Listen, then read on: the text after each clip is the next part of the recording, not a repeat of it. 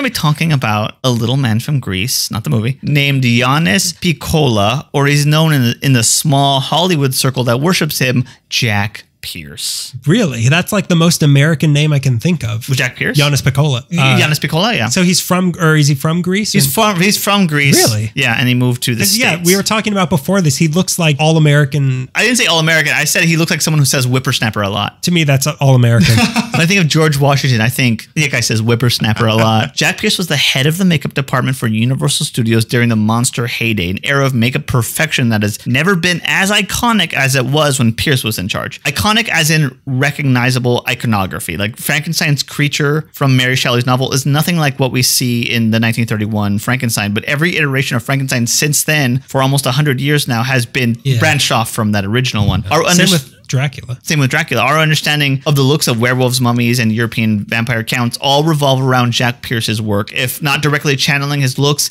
then actively avoiding it, but being aware of it. Like, we're going to do a vampire, but it's not going to be like Dracula. So like, even if you aren't using that template, you're avoiding the template, you're still aware of it. He's going to look like that guy from Harry Potter. Ron Weasley. Okay.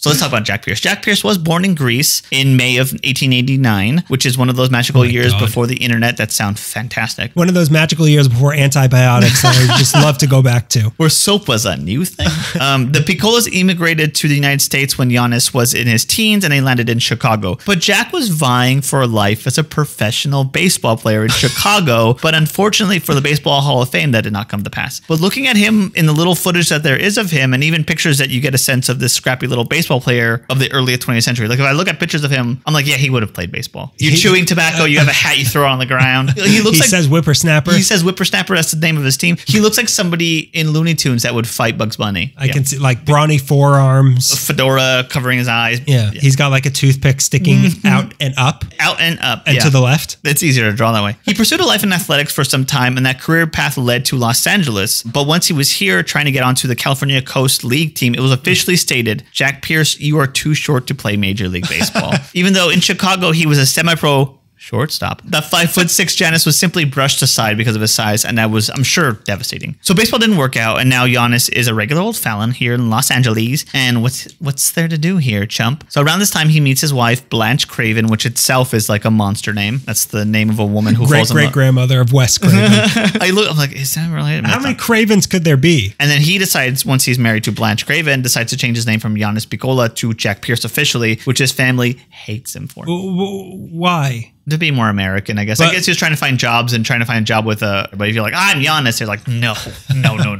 It's 19 whatever right now. No thanks. So did his wife become a Pierce? No, I think everything I see with her, it's Blanche Craven. She didn't lose the Craven. She was into the Craven. Yeah, why didn't he take the Craven then? I would have taken Jack Craven. Hire that guy. That's almost like Raven.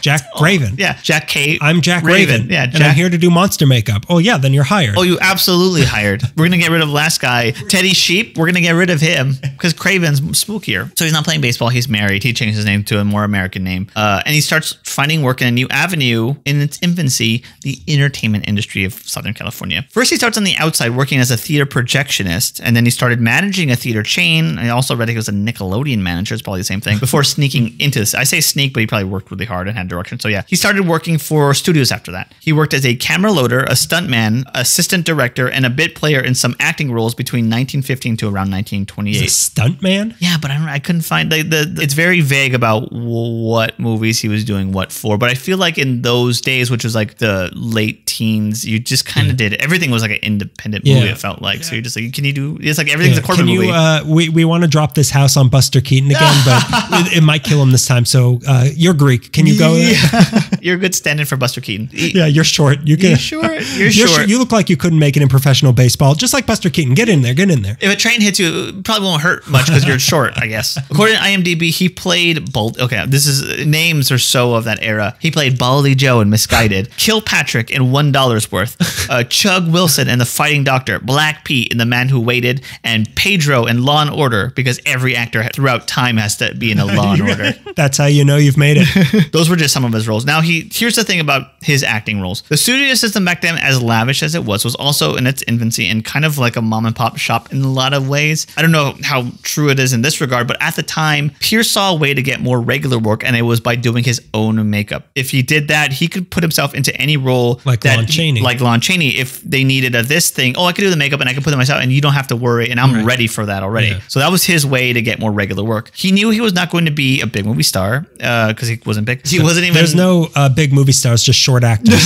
That's the saying. That's the saying back then. A Theta Bear is not going to be hot in the drawers for this little guy. But he knew that he can get roles doing his own makeup. Who's ever heard of a short leading man? Tom Cruise. Yeah. Charles Manson.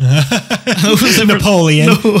But he knew he can get roles doing his own makeup. So through his acting career in the 20s, Pierce would do his own makeup, which is why he was getting cast more. And he was getting good at it. From what I could tell, he did his own makeup for The Man Who Waited, Desert Rider, The Speed Demon, and Masquerade, a film from 1929. And he had two people there to inspire him. Jack Dawn, the man who would go on to do makeup for The Wizard of Oz, which was like a big deal at the time. The other person that helped inspire him was the man of 1,000 faces in the middle of his heyday, Lon Chaney, who I believe he was the head of the makeup department at Universal at the time. Was he? Yeah, he was, because he did The Hunchback, Phantom of the Opera, and another big it's not like he was doing makeup for other people's movies. I don't know. He was the makeup department because he was the only one doing makeup. Yeah, everyone else just had like a different shirt on. Universal had not become the house of horror built yet. It was still making shorts through the 1910s, and it was still very much a studio at the baby level. Even though part of the valley was called Universal City, it was still like building up. And just to remind everyone, the head of the studio and the founder was Carl Laemmle. Just to put that out there because we're gonna get to it later. Anyways, while out getting small acting roles, Jack Pierce had begun developing his own makeup skills,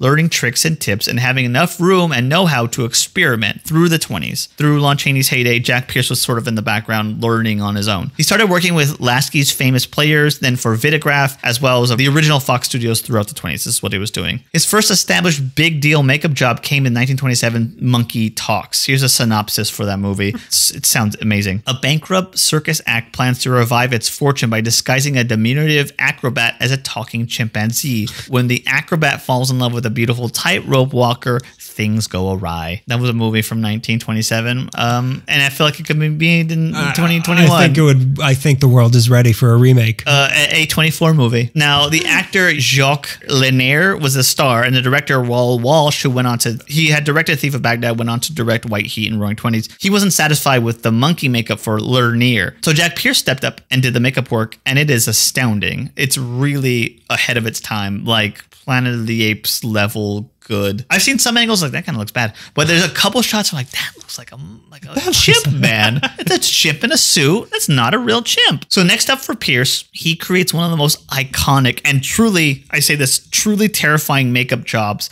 on Conrad Veidt for the Veidt. Is it Veidt? I've always heard Conrad Veidt. Is it Voight? No, not Voight, not John Voight. It's Conrad Veidt. Veidt. Okay, we'll say Veidt. Conrad Veidt. Well, now that we're saying it too much, I feel like I've lost it. I thought it was Conrad Veidt. I don't know how to pronounce German names. Oh, how American you are. Oh, yeah, I don't know. Oh, Hitler. I don't know.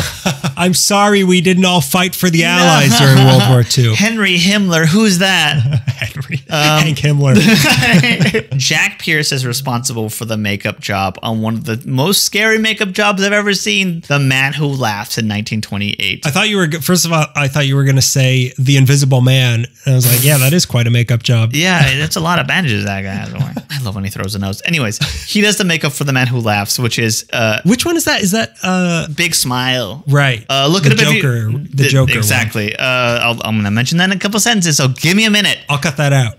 Let me change that. The Two-Face one. Look it up if you haven't seen it. It's startling, especially like there's a photo of Jack Pierce when he's putting like a big powdered wig on him and he's got the face. You're like, oh God. For that, he sculpted the grin that went on that Veidt wears. If you're wondering...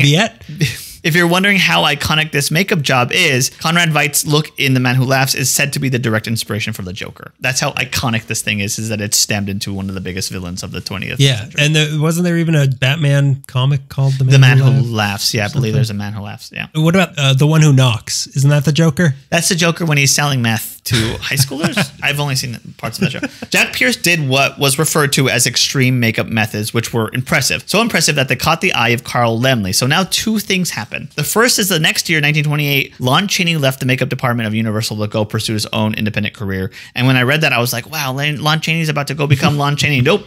He died 2 years later, his best work being done in the 20s, which were behind him, with Phantom of the Opera, the other one. God, I can't believe I forgot. London After Midnight, a makeup job that Lon Chaney does is great. We don't know because there's only like 5 photos that exist. I've seen the recreated version Turner Classic Movie does, where it's just a bunch of still photos that they string together with music. Yeah. Kind of shake them around. No. What do you think he's saying here? We wouldn't know because it was silent, and also we don't have the footage. So not only was there an opening for the makeup department at Universal, there's also an opening in the entertainment industry for the next evolution of makeup work. At Chaney's departure from Universal, the still impressed Carl Laemmle hired Jack Pierce to be the new head of the makeup department, where he would start at the dying days of silent film. The second thing that happened was in 1929. Anybody who heard the other episode probably knows this, but I'll reiterate. Carl Laemmle People don't listen to our old episodes. They don't care. You know how old those are? They're 7 years old. Those were silent. Those were our silent podcasts. Carl Laemmle would give his son, Carl Laemmle Jr., affectionately and derogatorily referred to as Junior, this 21st. They called him Carl Laemmle Lesser. Diet Carl Laemmle. For his 21st birthday, he got a job as the chief of production at Universal Studios. And Junior wanted to make horror movies. He was a big genre fan. Not explicitly, but based on the projects he moved forward with, he had a taste for horror. And now he had the perfect person in the makeup department to bring those horror projects to alive. He's alive. It's alive. The department's alive. The department's alive. So we're about to enter not only Jack Pierce's heyday lasting from 1930 to 1947, we're about to enter the era of Universal monsters. So as stated, Chaney changed the game and made huge successes with his work on The Hunchback of Notre Dame and The Phantom of the Opera, London After Midnight. So it was clear that people liked horror movies. Junior wanted to push the genre further and sought to produce films based on classic horror novels. He would start with Dracula and Frankenstein, 1930, 1931. We won't spend too much time talking about... Written by a woman. Well, one of them. You mean, was it a woman who invented horror? Yeah. I always wondered if it was true, but they always said that she carried Percy Shelley's heart in a bag. Was it Percy Shelley? Whoever her husband was, she carried his heart in a bag. I don't know why you doubt that being true.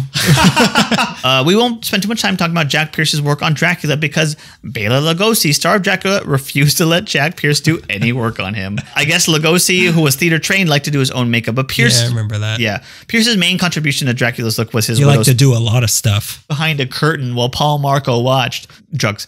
Blood. We're talking blood. We're talking blood here. Pierce's main contribution, like I just said, was to Dracula's look was his widow's peak. I'm genuinely curious to hear if... that was his big innovation in makeup. He's balding. He got bitten when he was losing his hair, and now he's stuck in that pathetic look forever. He got bit by a vampire bat, and then he got bitten by a bald-headed bat. He got bit by male pattern baldness. I'm genuinely curious to see what his ideas for Dracula would have been. If they were similar, if he helped design the look, or if he was going to make it more like a Nosferatu. We'll never know. We'll never know. But he said he helped a lot with the styling of Dracula as well as the Brides of Dracula. I also read somewhere that he designed a special grease paint for Lugosi. So yes, technically he works on Dracula, the first of the iconic Universal monster movies. Also, the two famously did not get along. Well, that's fine. What's grease paint again exactly? I always hear it. What is it? I don't really know. It's the kind of, I guess, the paint that light doesn't bounce off. Is that it right? Like, I don't know. When I think of grease paint, I think of what Groucho used to draw on his mustache. Right. But that can't be. That just looks like grease. Yeah. It must just be like I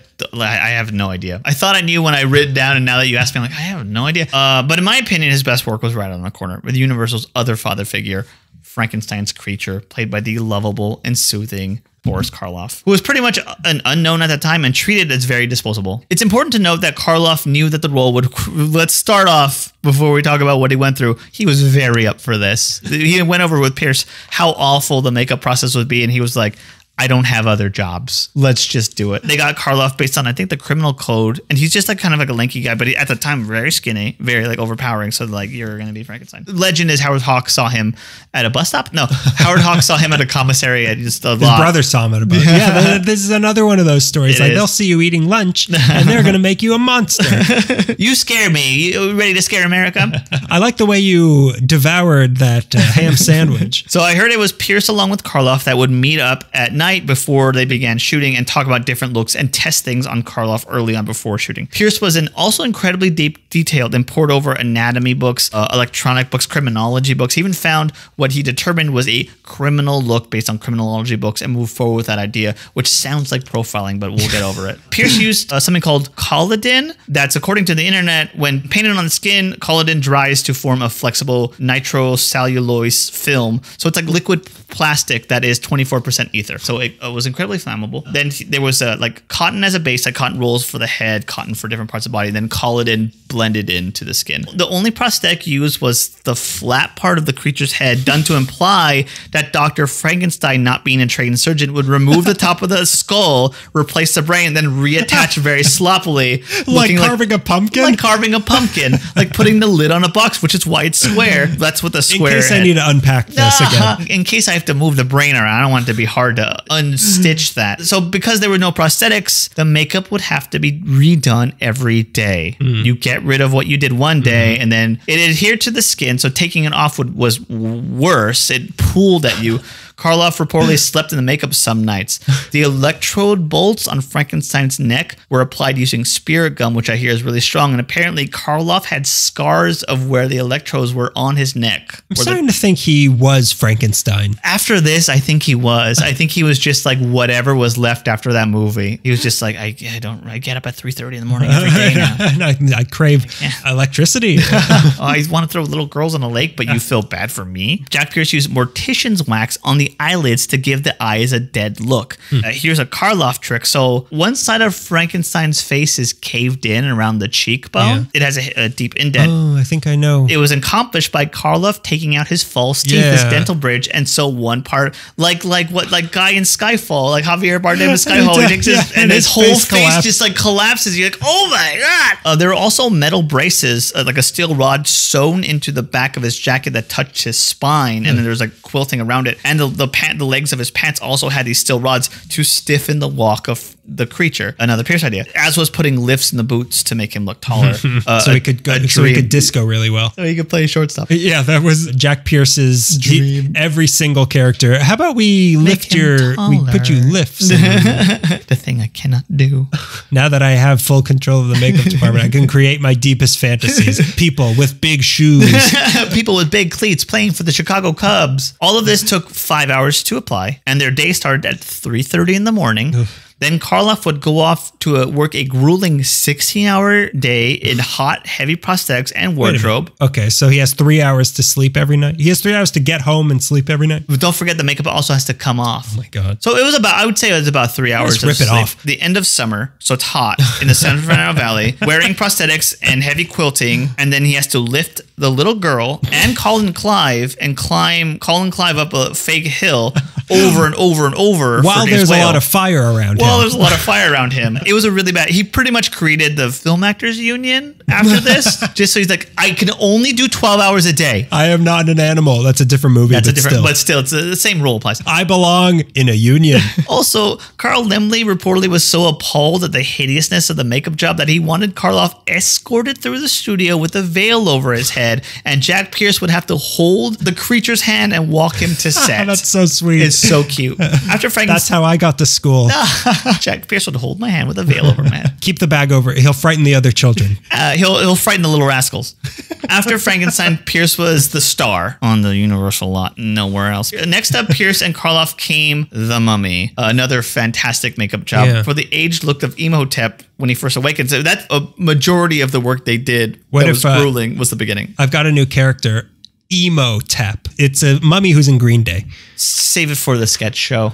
Thanks. Write that down before you forget. I got one more intro in me now. This will be the last intro ever. Yeah, for the aged look of Imhotep when he first wakes up, because that's like a majority of the work they put into was when the mummy first comes to life. It was another grueling task, another 8-hour day under the brush of Jack Pierce. It was another collagen and cotton job with more spirit gum and linen bandages that had to be cooked so they looked aged and burnt and fragile. And then dirt and other effects were applied to that. Pierce, this was Jack Pierce's favorite thing he ever did. This was his best work. Karloff said it was the most trying ordeal he ever endured. When in the wrapping, he had to be wheeled around the set, and he was quoted as saying to Jack, "Well, you've done a wonderful job, but you've forgotten to give me a fly." Silly guy. Silly goose. You gave me a scarab instead. We're also planning to make a series of popsicle stick jokes. That's one of them. Alan Meekley popsicles. Yeah. What does a mummy unzip to go to the bathroom? A scarab. So to let us let Pharaoh out. It doesn't matter how grueling this was, because the images of Frankenstein and the Mummy were so astounding for its day that they were becoming instantly recognizable, and they became the go-to for those creatures. If you're going to draw a mummy, it looks like the Universal mummy that Jack Pierce made. If it's going to be Frankenstein, it looks like the Frankenstein that Jack Pierce made. He went on to do more Karloff makeup for Old Dark House and The Black Cat, both starkly different looks for two fantastic films for their era. He also did makeup for The Werewolf of London, which is one of my favorite makeup looks, because I love it when werewolves wear clothes. He was working that late? Werewolf of London? Wait. What am I thinking of? Oh, I'm thinking of an American Werewolf. You are thinking of an American Werewolf in London, which is, I believe, Rick Baker, which is next year's Halloween person. Next year, the 80s. So he does Werewolf of London, 1935. But the actor didn't want to go through the grueling makeup routine, refused to, and he wanted his face to show. So Pierce had to work around those things. I don't know if that frustrated him, but later we'll see Pierce's full idea for a werewolf come to fruition. Then comes what many people, including myself, think is the best of the Universal monster movies, The Bride of Frankenstein. I thought you said, you said the creature is my favorite monster design. The movies, that's fair. I like the gay one. Bride of Frankenstein is the gayest of the Universal monster movies. Is it because of the homunculuses? It's the ballerina, the small ballerina under a glass, and I think this isn't for the general population, is it? This is for a special crowd. I forgot where I read that. Oh, there's like a book I have on horror movies, and it has like a description, synopsis, and then like how gay is it? How gay is it? How gay is this movie? This is your Mother Jones movie guide that you're reading. Yeah. Synopsis: how scary is it? How gay is it? How gay is it? I won't be watching this one. It's by Birdcage. I don't think I'll be watching this one. Yeah, but I read this commentary on Bride of Frankenstein. The whole thing is like, oh, well, there's all the homosexual implications because of James Whale. I'm like, that's what. Dr. Frankenstein. Dr. Frankenstein can't seem to get married.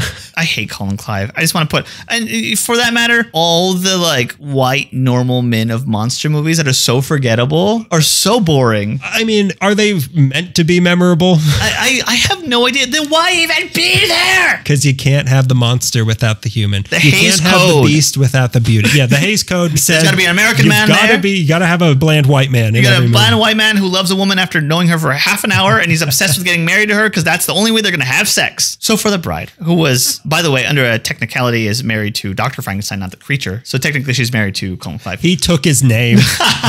We all come to this country with a weird name, and we all become Jack Pierce. We all become Frankenstein. We want a good American name, Frankenstein. Frankenstein, so then we can go by the Baroness and confuse everybody later. That's what we want. That's the American dream. What did Count Orlok? Count Orlok. I don't want my Greek name anymore. I want to be known as Count Orlok. I want to blend into America. I have to blend in. I have to carry my coffin around the street during the day, even though that's how I die later. And so for the bride, Elsa Lanchester, the magnificent Elsa Lanchester. The script called for her to look like a mummy, which they're a part of it where she is wrapped up. And that is also very scary. It's like, I don't know. It's shaped like a vavavoom, but I'm not sure yet. Is this the new Miss Contour competition? But for her debut, outside of the wrapping, Jack Pierce wanted to go for something completely different. And he went for a look, which I can't stop thinking about. He went for Queen Nefertiti. Yes, the original Yes Queen. Yes Queen. Look it up if you don't know. Look up the bust. But it's it's just Google bust Queen of Egypt, and she has a big her head juts out with a big kind of not cone, but like the original Marge Simpson. The original Marge Simpson. That's what he was going for. And now that I know that, I'm like, oh, that's pretty. They also for that they had to put Elsa's hair in a big cage, as she said, and then give it the white streaks and tease it and everything. And that was all done by Jack himself. He also gave her stitches around the lining of her jaw to remind us that she's another meat collage. A human casserole. After Bride of Frankenstein, the Lemleys sold off Universal, and the next 10 years were going to be bumpy. But for the creature, as good as the work Pierce did for the monster and Bride of Frankenstein, it was noticeably different than the first film. The Frankenstein's monster from the first one is incredibly terrifying, and the next one a little bit beefier. Part of it was well, he's married now. Karloff was no Honeymoon's longer over. He was no longer a full honeymoon. What's that howling in the distance? I'm turning into a matrimony wolf. He got shot with an infidelity bullet. So Frankenstein monster looks starkly different from the first one to the second one. A lot of it is that Karloff is no longer a starving actor. So he's no longer as skinny and gaunt as he was in the original one. Some people make an argument that through the Frankenstein movies that the monster is evolving, because if you think about it in Bride of Frankenstein, he's talking. Yeah. And the next one, his look continues to grow. I mean, once you start getting into the ones where it was like Bela Lugosi playing. Like son of, it's like basically just like a guy who has like almost like Andy Griffith, but like hairier. Formerly dead Andy Griffith. Yeah. Somebody put Goober and Gomer together and gave it a brain, and that's what we were saying. Gomer is the mechanic who's kind of dumb. Goober is... We got the best parts of both of them. We got the Cary Grant capabilities of Goober. We got the military valor of Gomer and the heart of Floyd the Barber. Oh my God. That's who Jack Pierce reminds me of. Yes, Floyd the Barber. Yes, that is General Whippersnapper himself, Floyd the Barber. Floyd the Barber. Yeah. I was looking at a picture like, who does he remind me of? He reminds me of Floyd He's the Barber. basically a barber. Because he also wore like he's always kind of holding like a scissor. Yeah. Like, and being way too close. Okay. And it was a good idea. Yeah. Did you hear Carl Lemley? But Pierce was finding new techniques to do things more effectively. So the creature was looking a lot different. So like he'd find shortcuts here and there that weren't necessarily bad, but he was just like, oh, what if I do this? And so he's still experimenting with a look. Also consider at the time, I mean, he might have plans, like notes he made of like how it's supposed to look. But the general public who saw the original Frankenstein like 3 years earlier or whatever, with no, like the internet was invented, what, like 2 years after this, but like they couldn't go back and be like, wait a minute. They probably didn't even remember what he looked like. They probably remember, like, I think he has stitches in a black suit. Yeah. He looked kind of like the president.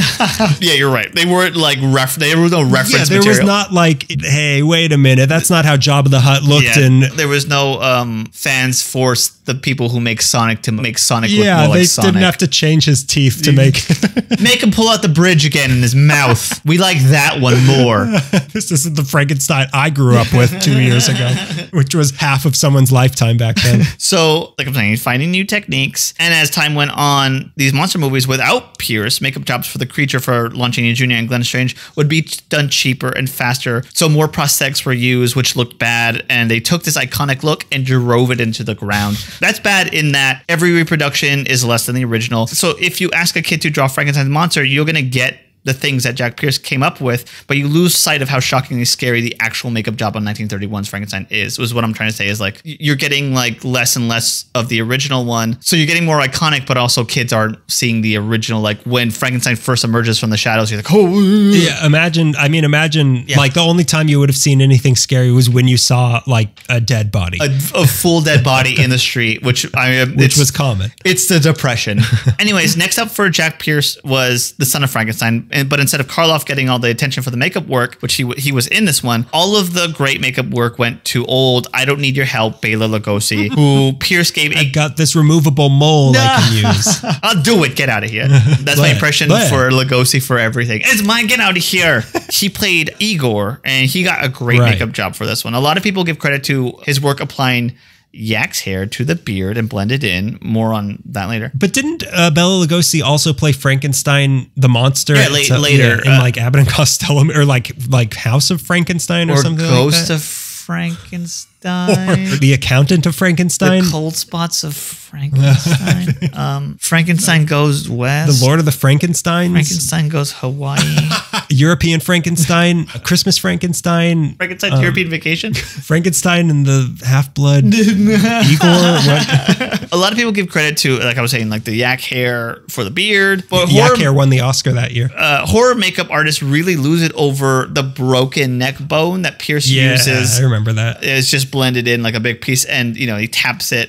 He's also got Lugosi also wore a contraption sewn into his clothes, so he could it stiffened his movements. And it was given rotten teeth to wear. All of this given, but all of that, like the hunchback, the broken neck, the teeth, all Igor. That's what we recognize as Igor. That spells Igor to me. That spells Igor. His love of Yak's hair truly paid off in 1941 when he was hired to work on the masterpiece The Wolfman, starring Lon Chaney Jr., who Karina Longworth hates. I was listening to the Bala and Boris episodes, and I've heard a lot of her podcasts and a lot of nefarious characters and even Charles Manson, but no one's gotten her editorial scorn as much as Lon Chaney Jr. It's so funny to me. It is so funny that she curses. The movie is how I first heard about Jack's work because I knew how insane it was to do the transformation scenes. Right. That's how I first heard about Jack Pierce. Working on The Wolfman also produced some of the most well-known photos of Jack Pierce. If you're wondering if you're familiar of what he looks like, if you've seen a photo of Lon Chaney, the Andy Griffith Show. Have you seen Floyd the Barber? Have you seen photos of Lon Chaney Jr. in Wolfman garb pretending to hold a fist up to the makeup artist? That's Jack Pierce. I feel like when Guillermo del Toro did his show at LACMA that there was the iconic picture of Jack Pierce I'm thinking of is the one where he's standing over Boris Karloff in the makeup chair, and Boris Karloff has like a cup of tea. That one was for sure at the Guillermo del Toro. Benicio del Toro was also the Wolfman, not directed by Guillermo del Toro. Certainly not. No. When's the Benicio del Toro retrospective coming to LACMA? Lon Chaney Jr. hated the process, which took 9 hours, 6 hours to apply, 3 to take off. He hated being in the chair. He didn't care much for Jack Pierce. Fine. For the Wolf, I loved Lon Chaney Jr. I also recognize that he was a real piece of work. For Spider Baby, like father, like son of Chaney. During Spider Baby, he was supposed to be kicking alcohol, and people were like, why does he keep eating oranges? Because he was injecting vodka into oranges and then eating them. So I get all the criticism. For the Wolfman, there was some prosthetics used, like the nose was a prosthetic, and he was ashamed that he didn't know how to do those plastics, so he outsourced it to somebody, but he didn't really tell a lot of people. But that's the only prosthetic used on the Wolfman is the nose.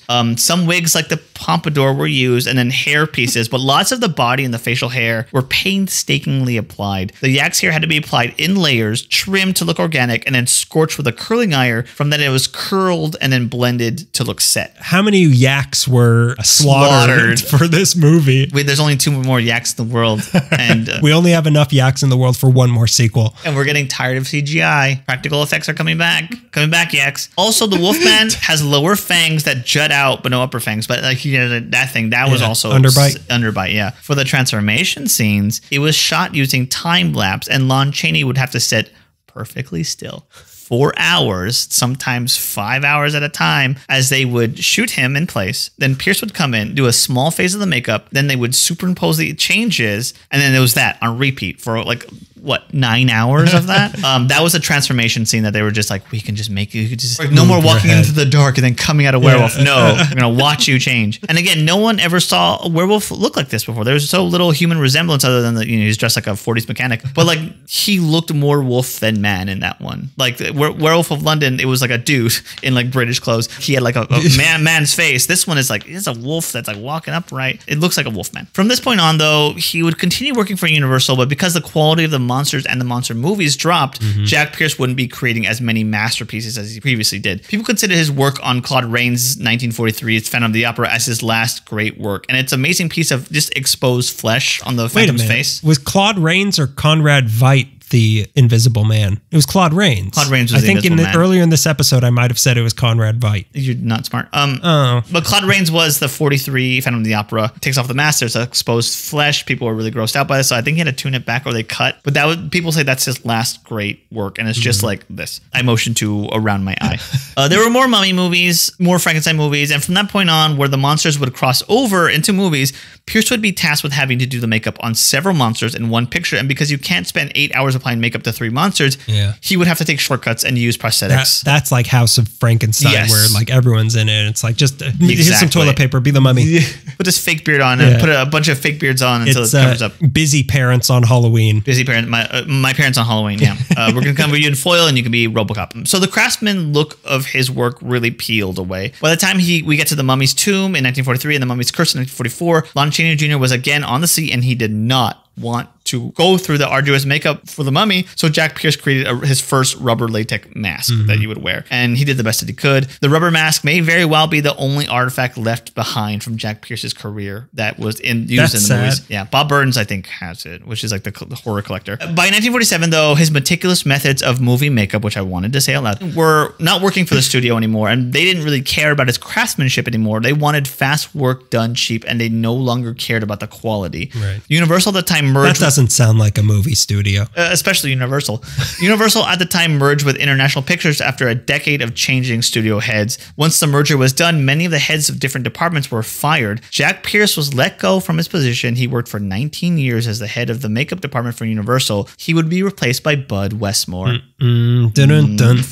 Who would go on to abuse West. No more. From this point, Jack Pierce would be doing B movies and TV gigs, including the great TV show He did the makeup for B movie. He did makeup for You Are There, which is a great show. I mostly know it as a radio thing. Oh, yeah. I think I've heard of it. It was they pretend to be, real journalists pretend to be on site for like the conquest of Mexico or Pearl Harbor, and they pretend to be interviewing people. It's like a historical show that I wanted to do a similar thing, but comedy, but you shot me down because you don't like anything I like. Much like Pearl Harbor. Much like Pearl Harbor. In 1957, Boris Karloff was a guest on the anxiety-inducing show This Is Your Life. And he guessed almost automatically. The clue was, it took us about 4 hours, and by this time, Boris is laughing. His surprise guest was Jack Pierce on This Is Your Life. And it's really beautiful to see these guys shake hands. He goes out towering over Jack Pierce. Boris Karloff. Don't rub it in. Boris looks... So, you ever getting back into baseball, kiddo? What are you, like an ump now? Boris Karloff compliments him, calls him the best makeup man in the world. And it's like genuinely like, I love both these guys, and I love Boris Karloff is a class act. Class act. And he just seems so happy to see Jack Pierce. Jack Pierce brings him an electrode that Frankenstein would wear. One more time. One more time, I got Jack. spirit gum in my pocket. I always carry it on me. I've got the grease paint, whatever that is. And Pierce asks if Karloff remembers, do you remember coming over to my place in Encino to start work on Frankenstein? I tried looking it up and I couldn't find a place in Encino, an address. So I asked Maria who we know from the Andres Pico Adobe, who runs the Hollywood Exhumed Instagram, where she's always going to the homes of famous people. I asked her, like, hey, you know where Jack Pierce lived? And she's like, let me ask Glenn Strange's niece. I was like, what? She found that Jack Pierce lived in Hollywood and Sherman Oaks later in his life, but she did find an address of his in Van Nuys, 4851 Havenhurst near Magnolia, but it's demolished, so don't go looking for it. But then she's like, oh, I got help from Marty McFly from SFV blog. I'm like, what's real and what's not? What's a movie? I can't remember. What year is it? What the actor? Year? Is it Twin Pines or Lone Pine? I need to know now. Is Biff cool or not? What reality am I living in? Is he in Trump Tower or is he washing mom's car? I need to know. Or is he somewhere in between? So by the time Jack Pierce passes away in 1968, his last well-known gig was working as the makeup department head for Mr. Ed. If you like Mr. Ed, you must be thinking, how cool. If you don't like Mr. Ed, what a sad end for a true self-taught innovator and the man who visually created motifs we use almost 100 years today. In 2003, the United States Post Office did a series celebrating American filmmaking behind the scenes. The stamps... Serling's here. So they wanted to do stamps commemorating them in behind the scenes. The stamp, it's in question, shows Boris Karloff being transformed into the creature and Jack Pierce's hands applying the makeup. I'm going to do my Aaron Mahnke now. That's right. His hands. In a series celebrating behind the scenes work, UPS decided to show his hands and not his face, because who cares what he looks like, because he's not in front of the camera. Here's to you, Jack Pierce. Jack Pierce's hands, the only parts that matter. Insulting. But he played a thing, though. The R2-D2 of the Addams Family world. But just before his death, TV stations would buy monster movie packages and began replaying them on TV, inspiring a new generations of kids to fall headstone over heels for monsters. And the insane monster movie fandom of the 60s made kids like Joe Dante and John Landis worship the behind-the-scenes players like Jack Pierce. He was regularly featured in Famous Monsters of Filmland, another staple for monster kids of that generation. So while his career seemed to have dried up near the end, I hope he had a few years of knowing how incredibly important his work was and how many people he inspired, because his work is truly iconic. Well, at least his hands are. See that work on Mr. Ed?